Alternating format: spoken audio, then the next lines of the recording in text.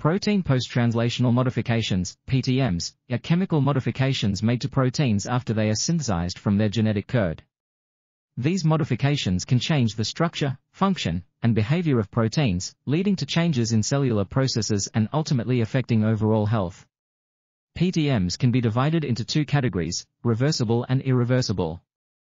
Reversible PTMs include phosphorylation, acetylation, and deacetylation, while irreversible PTMs include ubiquitination, SUMylation, and oxidative stress. PTMs play a critical role in regulating cellular processes, including signal transduction, gene expression, and protein-protein interaction. They are also involved in many diseases, such as cancer, neurodegenerative disorders, and inflammation. Targeting specific PTMs has become a promising strategy for developing novel drugs and treatments for these diseases. This article was authored by Qian Zhong, Xina Xiao, Yijie, and others. We are RTCLTV, links in the description below.